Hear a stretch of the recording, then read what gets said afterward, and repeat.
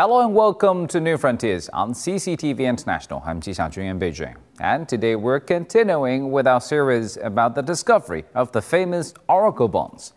The story goes back to the summer of 1899 when Wang Yurong, who was the Minister of Education under the Qing dynasty, was prescribed some medicine based on so-called dragon bones to cure an illness. On what were in fact animal fossils, he noticed some carved marks. He had discovered an oracle bone script, the oldest example of Chinese characters. However, some doubt has been cast on the truth of this version of events. The trouble is, pharmacists never bought dragon bones with inscriptions on them. Anyway, they always crushed the bones before selling them. So it seems unlikely that Wang Yurong would have come across dragon bones bearing inscriptions at the pharmacy.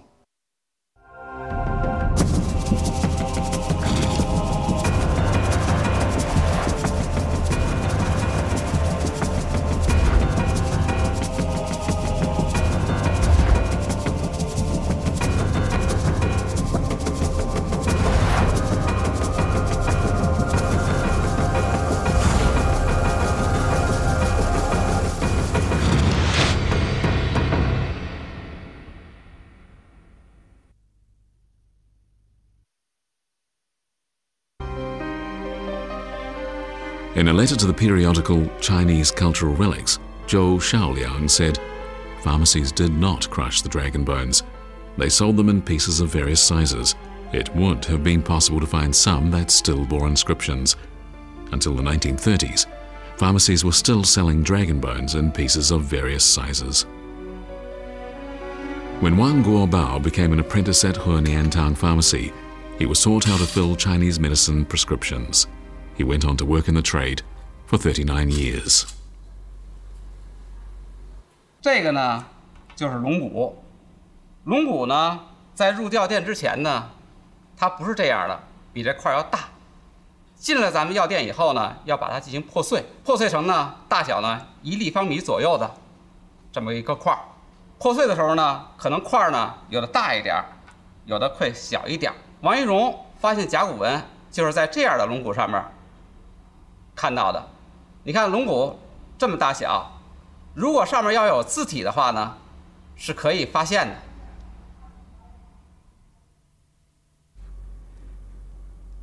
Cao Dingyuan, with the Archaeology Institute under the Chinese Academy of Social Sciences, has taken part in many excavations of tortoise shells and animal bones bearing inscriptions. He shows us some pieces of broken bones that bear distinct traces of carving. 我这一辈子主要就是搞这个甲骨了，因为手里接触的甲骨也非常多。我们接触的甲骨有大片的，也有小片的。有的小片呢，它就是直径，也就是1点多到2点这个长宽啊，在这个范围之内，有的甚至还小，有的甚至在长宽都在1厘米以下，它还可以保留有字。中间里面有时候有鳖甲，鳖甲捣碎了以后啊，实际上那个片啊， 跟我考古发掘的话的那个小的那个甲骨片差不多，有的甚至还要大一点。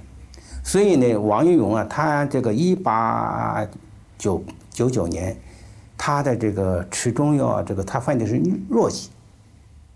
他在这个中药上发现这个，在龙骨上发现有字啊，是完全有可能的。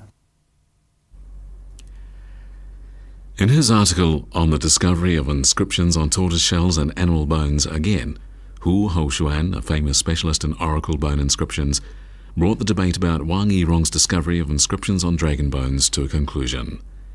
In the article, he wrote, "This debate started with Shi Wang's article, Inscriptions on Tortoise Shells. That article was published under a pen name and had an air of fiction. What it says cannot be trusted. But on the other hand, we must talk about the people discussed in the anecdote. Among the scholars of seal inscriptions at that time, Wang Yirong was an early collector of tortoise shells and animal bones with inscriptions. That is true."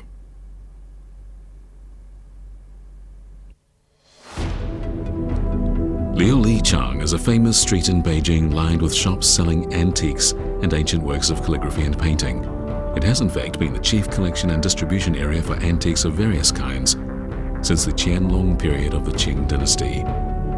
In his article, History of Cultural Relics, Chen Zhongyuan wrote, during the Xianfeng and Guangxu periods, famous imperial court ministers and scholars such as Pan Zuyin, Wang Tonghe, Li Wentian, Wu Dacheng and Wang Yirong often visited Liu Liqiang. Many men of letters followed their example.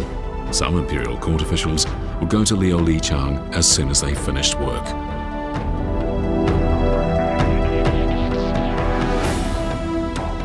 Wang Yirong liked to visit antique markets. According to Chronicle of Wang Yirong's life, he never had much money, but he would buy any antique he came across.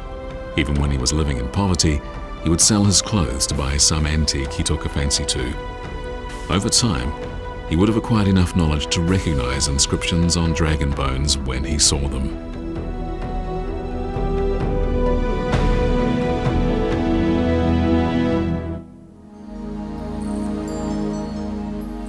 Qing Mige, a store on Liu Liqiang, sold office supplies to the 6 ministries of the Qing imperial court, and bronzes with inscriptions and other antiques on the side.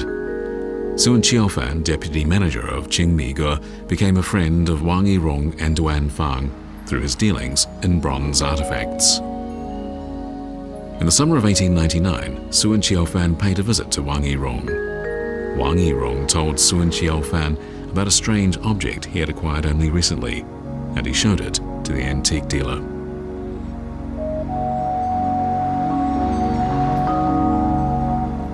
The object Wang Yirong showed Sun Qiufan was a piece of dragon bone that bore an inscription. Wang Yirong told Sun that he came across it by accident in a parcel of medicine one of his family members bought for him from West Henian Town Pharmacy in Caishikou. Wang Yirong said that the characters on the dragon bone were very like those inscribed on a number of bronze artifacts owned by his family. Wang Yirong asked Sun Qiufan to watch out for animal bones inscribed with characters if he saw them on the antique market. He wanted to collect them. In the early 1940s, Chen Zhongyuan, author of the book History of Cultural Relics, was an apprentice at Wengu Jai Studio in Liu Liqiang. His uncle Chen Zhongfu was manager of the antique shop and a close friend of Wang Youtian, manager of Daya Jai Studio, another antique shop. Fan Shizhou, Chen Zhongyuan's uncle, was manager of the famous antique shop Yunyu Jai Studio in Liu Liqiang. Chen Zhongyuan can tell many stories and anecdotes from those days about Beijing's antique collectors. 说真正发现甲骨文的就是谁呀？就是王懿荣。可是王懿荣这没有留下文字，这都谁说的呢？这都是孙秋帆跟古玩界里说的，而且刘志场的书库也不少，证实他说的是对的。所以孙秋帆说这个王懿荣发现这甲骨文，第一个发现的甲骨之父，这是只能做个旁证。 是吧？就人说他没有文字根据啊，说这个旁证呢，从我们原来的古玩行来说，认为是非常确切的。 Soon after Wang Yirong began to collect dragon bones with inscriptions, people began to bring them to his house. The first visitor was an antique dealer by the name of Fan. In the preface to Tortoise Shells Hidden at Tieyuan, Liu wrote that a visitor named Fan brought more than 100 pieces of dragon bones to the capital, and that Wang Yirong, also known as the Master of Wenmin, was overjoyed and paid the visitor handsomely. Master of Wenmin was the honorary title the Qing imperial court conferred on him posthumously. But how did Liu know that someone sold inscribed bones to Wang Yirong? 刘呢，跟王懿荣呢有私交。 刘曾经在北京在北京有一段在北京的时候，他呢曾经到王懿荣家去过，就客居京师啊，在那儿，他看的这个王懿荣有这些东西，有些甲骨。 In his diary, Liu wrote that Wang Yirong told him in person about an antique dealer delivering inscribed bones to him, and that Wang had twice bought inscribed bones from this person. Xi Wang wrote in his book Inscriptions on Tortoise Shells, published in 1933, that the first person to discover the oracle bone inscriptions was Liu He was, however, quite wrong. After Wang Yirong died, Liu bought most of the inscribed tortoise shells and animal bones from Wang's family. He then studied them and wrote the first ever book on the subject under the title Hidden Tortoise at Tieyuan. According to Liu's records, the merchant named Fan sent the inscribed bones to Wang Yirong in the year 1900. However, the scholars Luo Zhenyu and Wang Guowei, as well as the Canadian missionary J.M. Menzies, would later insist that Wang Yirong discovered the animal bone inscriptions in his package of medicine and bought inscribed bones from a merchant in the summer of 1899. The question is, how did this discrepancy arise? Wu Houshuan came up with an answer. He wrote that J.M. Menzies made it clear in his book Studies on Inscriptions on Oracle Bones, published in 1933, that Wang Yirong bought 12 pieces of inscribed bone in 1899, and that the following year he bought more than 800 pieces. Because most of the bones in Wang Yirong's collection were purchased in 1900, Liu had written that Wang Yirong began to collect inscribed bones in that year. But in point of fact, he began to collect them the year before, in 1899. In his book, A General Introduction to the Oracle Bones from the Waste of Yin, Qian Mengjia stated that the merchant named Fan sold inscribed animal bones to Wang Yirong on 2 occasions. The first deal was struck in the autumn of 1899, when Wang bought 12 pieces for 2 taels of silver apiece. The second deal for 800 pieces took place in the spring of 1900. Later, a merchant named Zhao from Weixian sold several hundred inscribed bones to Wang Yirong. Wang Yirong learned that both inscribed bone dealers came from Weixian in Shandong province. Wang Guowei wrote in his book New Discoveries in the Past 2 or 3 Decades that Wang Yirong raised the rate paid to the Weixian merchants to 4 taels of silver apiece. Luo Jianyu's brother, Luo Jianchang, wrote in his book Ancient Sites Along the Huanhe and Luo Shui rivers that no one knew that merchant Fan sold inscribed bones to Wang Yirong.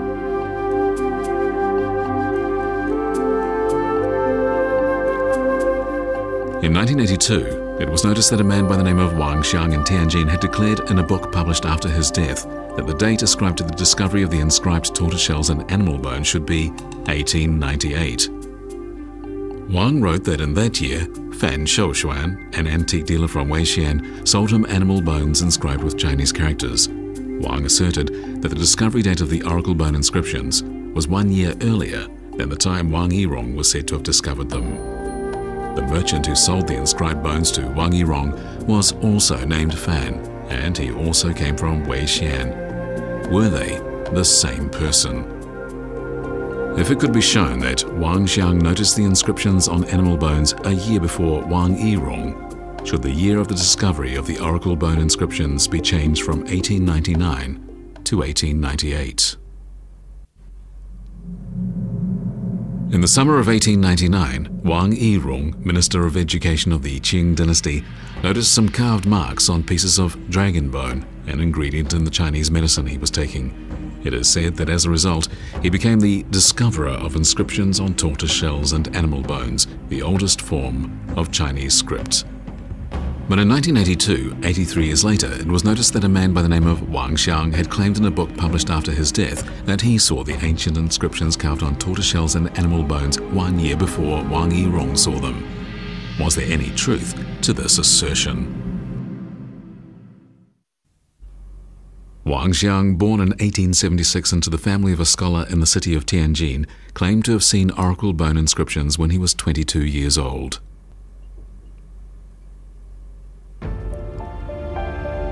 In 1982, a reader came across a statement in Wang Xiang's posthumous work, Yin Inscriptions of Fu Studio.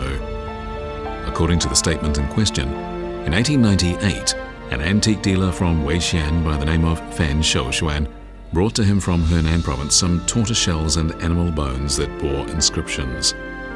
Wang Xiang sought the opinion of Meng Dingshang, who told him that the inscriptions were definitely a kind of Chinese script from remote times, and he urged Wang Xiang to buy them. In October the following year, Fan Shouxuan turned up with the inscribed bones once again. Although they did not have much money, Wang Xiang and Meng Dingshang nevertheless bought some of the bones. In his posthumously published monograph, Wang Xiang concluded the Yin inscriptions became known to the world in 1898. The editor of the work included a special note. It read, "We published Wang Xiang's posthumous work because people in academic fields have lacked an accurate and comprehensive understanding of the oracle bone inscriptions." 那个时候还没人知道什么叫阴气。你说阴气是首先第一是商朝，是吧？第二是气是克，那都是已经比较发展后来的东西。所以当时你比如说有的学者就说了，问阴气者果何以？很显然那些东西都是后来做的东西，当时不可能。第一不知道是阴潮，第二不知道是气温，所以分析呢也不能够说是1898年就知道这个阴气了。所以我就觉得呢所谓阴气者果何以，现在可以说不是当时的名词。那甲骨经过阴发展以后，这才知道是阴气。Apparently, there is a divergence of opinion concerning who was the first to discover the oracle bone inscriptions. Wang Yuxin rejects the claim that Wang Xiang discovered the oracle bone inscriptions in 1898. As an opinion he bases on something written by Wang Xiang himself. In the preface to Call for Contributions to the Yin Inscriptions of Fu Studio, published in 1925, Wang Xiang wrote, "From the Guangxu period of the Qing dynasty to the first year of the Republic of China, I collected quite a few inscriptions on tortoise shells and animal bones." In List of Oracle Bones, published in 1933, he wrote, "Oracle bones were excavated in Anyang County in Henan Province. That autumn, a merchant from Weixian bought some to sell." 2 years later, he stated in yet another book, this one published under the title Rubbings of Yin Inscriptions from Yilu Garden. In 1898, an antique dealer named Fan came to sell me some bones bearing carved markings. My fellow townsman, Meng Dingshang, deduced that they might be an ancient script, and he urged me to have a look. In the autumn of the following year, the antique dealer came to me with some tortoise shells with inscriptions. After that, the Yin inscriptions became known to the world. The autumn Wang Xiang referred to was the autumn of 1899.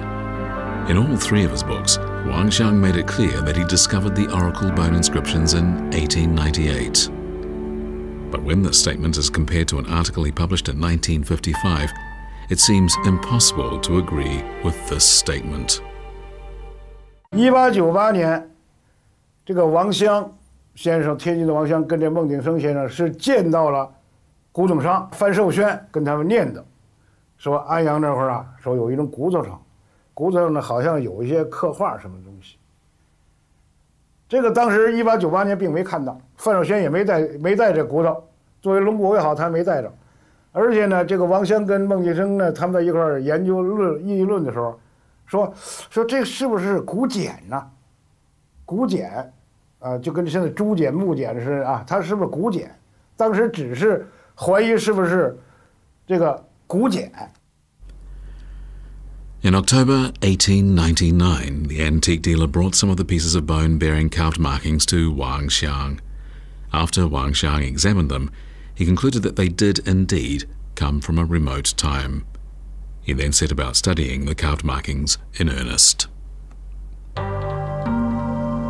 Why did Wang Xiang make statements that were so inconsistent? In his book General Knowledge of the Inscriptions on Tortoise Shells and Animal Bones, Wang Yuxin speculates as follows. Wang Xiang was more accurate in his earlier writings than he was in his later writings. Wang Xiang's 3 earlier statements concerning his discovery of oracle bone inscriptions were more accurate and more detailed than those he made in his later years. However, there's a problem. The antique dealer who sold inscribed bones to Wang Yirong and Wang Xiang was the same person named Fan from Weixian in Shandong Province. Which of the 2 men was the first to buy inscribed bones from this antique dealer?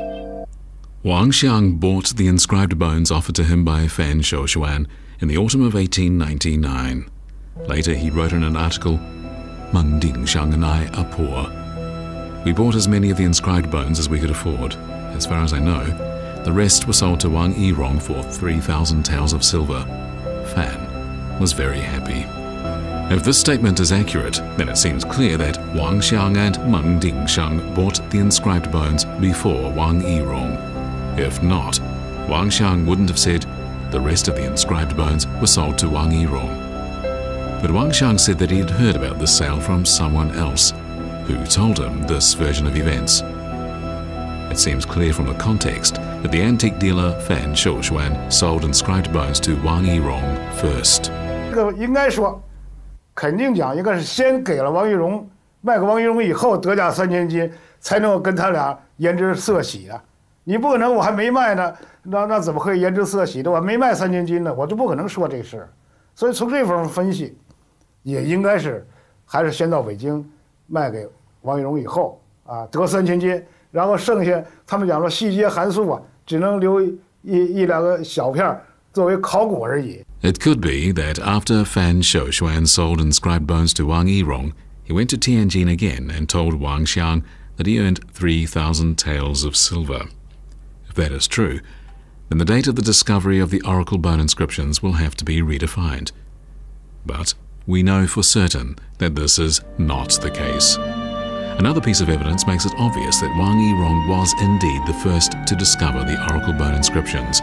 Wang Xiang himself wrote the following in his book, A Note on the Rubbings of Yin Inscriptions. In 1898, an antique dealer came upon some bones inscribed with Chinese characters, but I did not buy them. When he came to Tianjin again in 1899, he brought some with him to sell. He called them inscribed tortoise shells. In the preface to his book, Remaining Pearls of the Inscriptions from Chuanyu Studio, Wang Xiang said the same thing again, that he inquired about the inscribed bones Fan had mentioned earlier. The terms tortoise inscription and yin inscription were not in use before they were used by Wang Yirong. Another piece of evidence is the biography of the antique dealer Fan Shouxuan. Annals of Weishan County states, Fan Shouxuan from Fanjia village was an antique dealer. One day, his younger brother Fan Huaiqing went to a small village in Jiangde. A local villager showed him some pieces of tortoiseshell that bore inscriptions. He bought 40 to 50 pieces. Fan Shouxuan took them to the capital and sold them to Wang Yirong at a high price. The inscriptions on tortoiseshells and animal bones thus became known to the world. 范寿轩呢，你要天津胶东话嘛，是范守轩。范守轩呢，就有时候学者一听呢，说那就跟寿轩差不多，所以有时候一般我们叫做范寿轩。他这个叫范春清，是吧？范春清呢，那你是胶东话到北京的一听呢，有时候也不准确，就变成了啊范纯清，是吧？那范守轩呢变成范寿轩了，所以呢，基本上这个名字是啊，这有点误，但是也就是这个人。 In those days, the word antique in Chinese covered a great variety of artifacts. During the Qing dynasty, a number of merchants began to specialize in selling artifacts from remote times, and they became known as antique dealers. The dealers in North China were divided into two factions, the Beijing faction and the Shandong faction. Beijing antique dealers led a particularly extravagant lifestyle. They lived in hotels and waited in their rooms to meet with sellers. The dealers from Shandong province, on the other hand, travelled around rural villages and stayed in rough hostel establishments and led a much harder life. Annals of Weishan County tells us Fan Shouxuan came from a well-off family that had 3 hectares of farmland. He mortgaged the family property in order to trade in antiques. After he obtained some inscribed tortoiseshells and animal bones, he took them to Beijing and sold them first to Wang Yirong and then to Liu and Duan Fan. He struck it rich from these deals. 还有一种说法，说是古董商发现的。你古董商范寿轩，他也没有什么文化、文物这个东西，他知道是有这能卖钱，历史文物价值他根本不知道。所以为什么说王玉荣第一个发现？他有意识构成，从他以后进行研究，发现里面的这个深厚的历史价值，这个时候才真正叫发现。 Wang Yirong's discovery of the oracle bones in 1899 precipitated a rush of interest in them as they became collector's items. However, few, if any, of these collectors knew where the oracle bones had been found. nor did they know which historical era they belonged to. All that changed 4 years later when another scholar, Liu E, identified the writing as ancient characters from the Shang dynasty over 3,000 years ago. We'll learn more about the origin of the fascinating oracle bones in our next program. And thank you for staying with us on New Frontiers. I'm Ji Xiaojun on CCTV International. See you soon.